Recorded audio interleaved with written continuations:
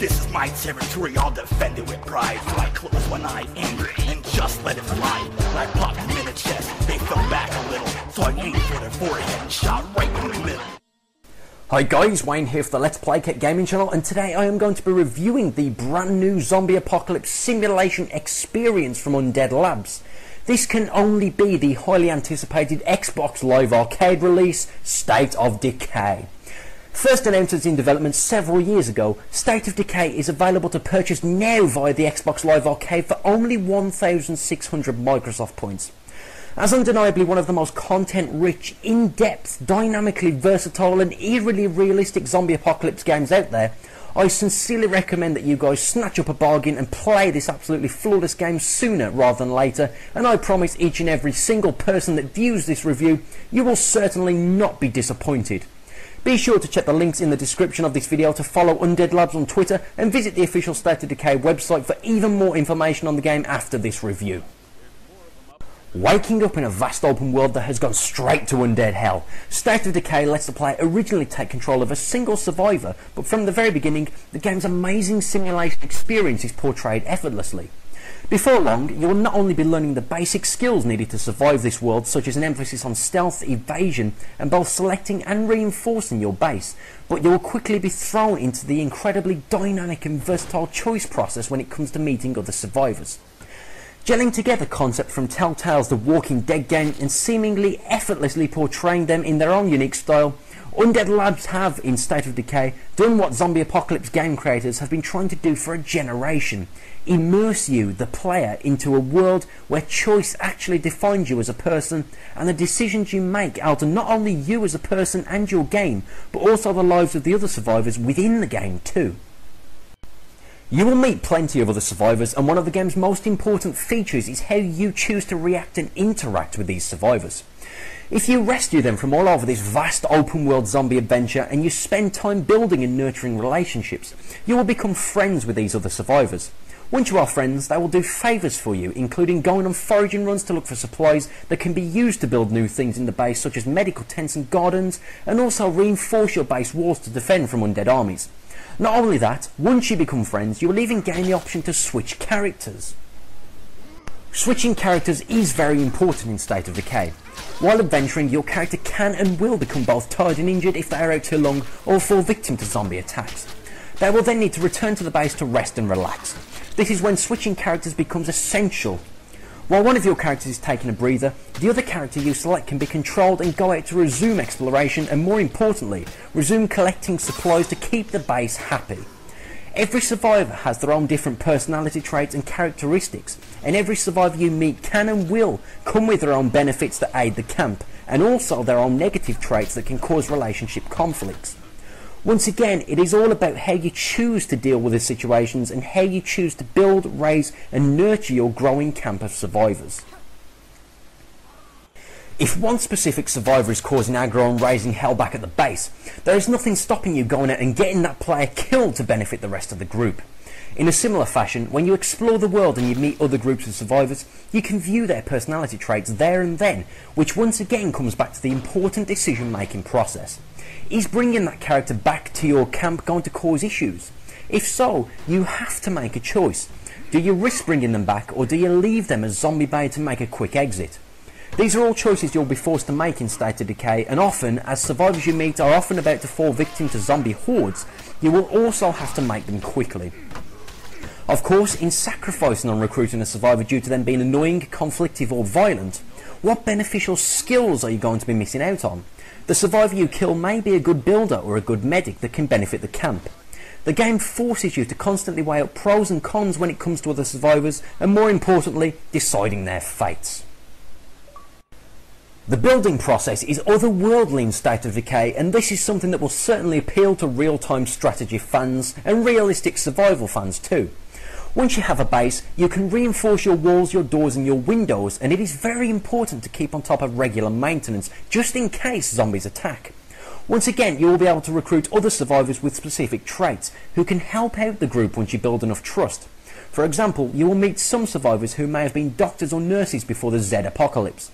These characters will enhance the medical tent, whereas if you recruit someone who is a builder or a maintenance worker, this will aid the overall building process in general. Once again, it all comes down to the choices that you as an individual make. The survivors you bring back can and will impact the way your camp runs, and more importantly, how your camp grows as a survival safe haven or a constantly at-risk accident waiting to happen.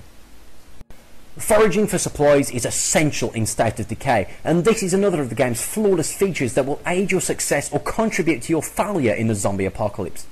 Players will find themselves on a daily basis heading out into the truly huge open world and exploring it for everything it has to offer. Almost every building you come across in the game you are able to get into and explore, which makes for literally limitless exploration, and you will always find something new no matter where you go in the world. You can scout new areas simply by exploring, or you can find high up vantage points which are reminiscent of the radio towers from Far Cry 3 in order to add new areas to your map. This will also increase your trust and influence over the other survivors back at the base. The more useful you are to the group, the more the group will trust you, which in turn means the more favours the rest of the group will do for you. There are countless buildings for you to find and explore in State of Decay, and each building has its own unique contents that are all relevant to the things that you need.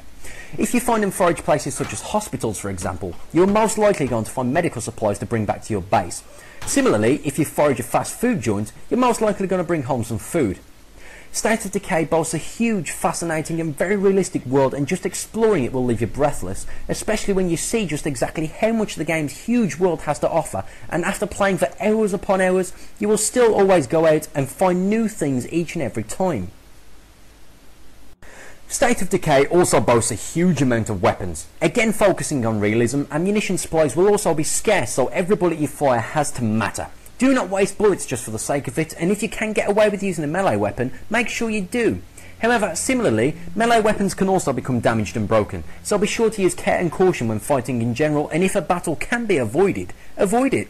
For even more realism, your inventory space is also limited, so decide carefully on what you need to take out with you when you go out exploring, and what you can leave back in storage at your base for the rest of the group. Also consider the things that you go out and forage for. The more you bring back for your group, again, the more your trust and influence with the group is going to grow.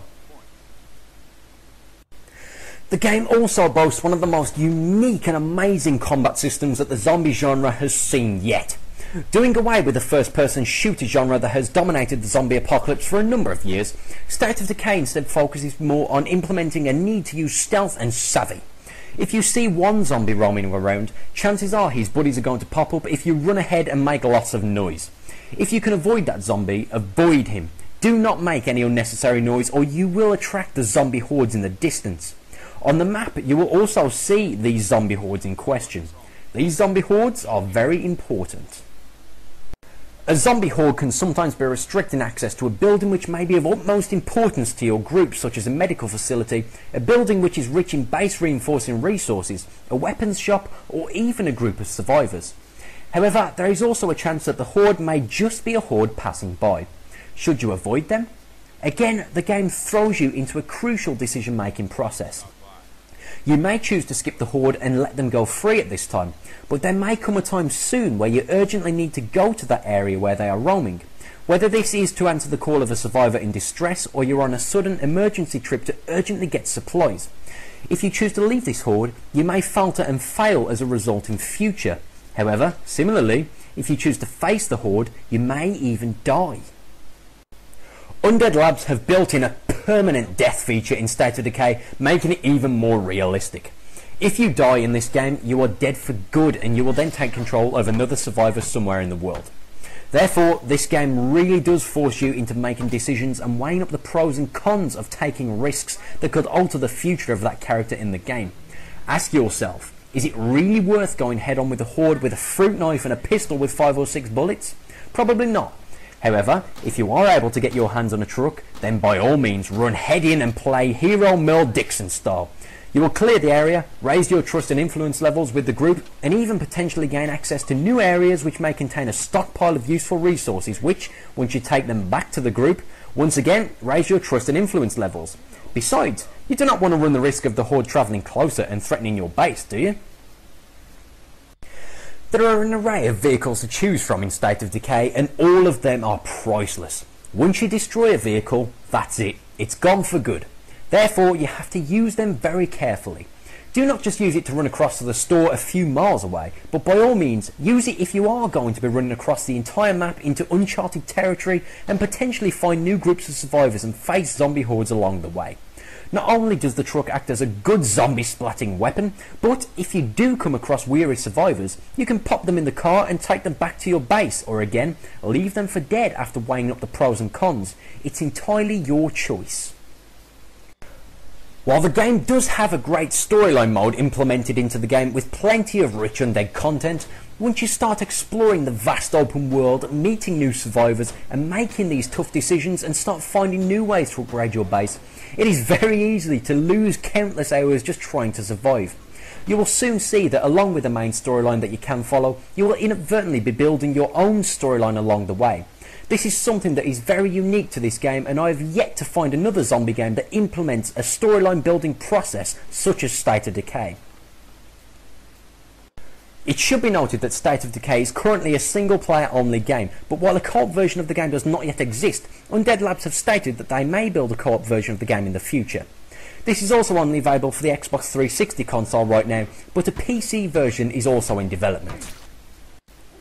In conclusion, my friends, what we have here with State of Decay from Undead Labs is what I would go as far as to call the most complete, realistic and truly perfect zombie apocalypse survival simulation video game that there has ever been to date.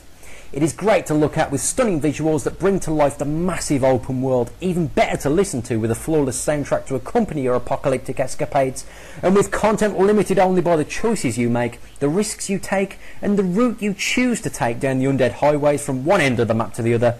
State of Decay will certainly prove to be a game that fans of the zombie genre will fall in love with instantly and play for years upon years to come.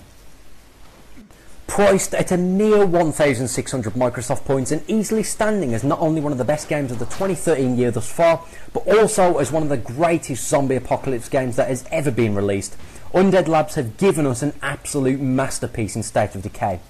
The game goes on sale on the Xbox Live Arcade on June the 5th, 2013, and it is certainly not a game to be missed by anyone. Load up your Xbox and get into that marketplace and purchase this game like your life depended on it.